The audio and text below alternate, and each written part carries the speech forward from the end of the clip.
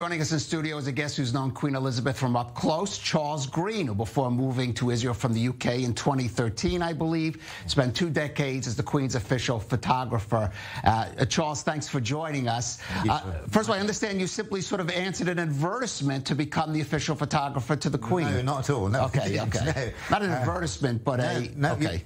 To be honest, you can't do that. If you want to work at the palace, they have to ask you. You never, ever apply for anything because they don't like it. They want to have you. I didn't even know about, I was the official investiture photography. That's when the people have become knights and OBEs, MBEs, DBs, when they get the awards and the Queen puts on them their gongs and everything. And I didn't even know about anything about it. I was a photographer. I was a wedding, a mitzvah, portrait photographer, and I was doing very well. I was quite well known. I had a lot of customers, and I wasn't looking for more work. And while I was away in Israel and on holiday, I came back and my answering machine was on, and I heard a message, and it said in a very nice voice, a very posh voice, it said, "This is Buckingham Palace here.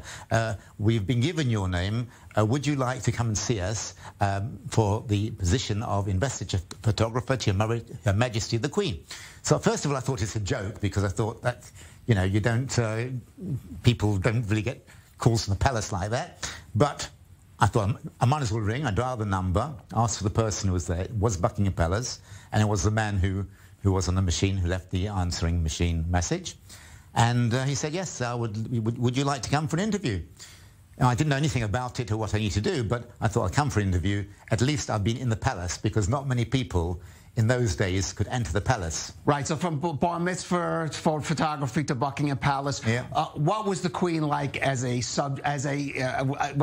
subject, as a photography subject? Oh, she's amazing. First of all, she's the most remarkable person in the world. I think there's nobody else like her.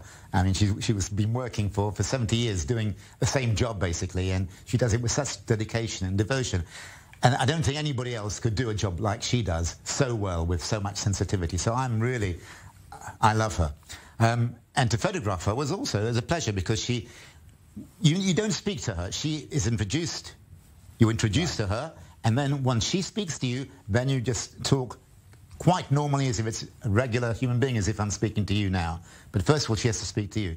And once she's spoken and we have a conversation, she's just like anybody else, and she'll have jokes, and she'll question you, and she'll ask questions, and she's interested in everything. And every person she meets, she's interested in what they do, where they've been, why they've come here, and I think every person she's met, which must be millions in the last 70 years, because she meets hundreds a day, thousands a week, maybe millions she's spoken to. And every person who's ever met her and she's spoken to will remember what she asked them and what they answered, and it'll be etched in their memory. It's such a wonderful thing that somebody is so interested and so sincere.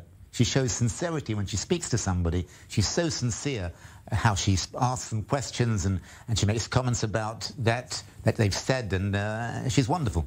All right, well, thanks for joining us on her Platinum Jubilee, and I guess we can still say on her 95th birthday, long live the Queen. Please God, yes. Okay, Charles Green, thank you for joining us on The Rundown.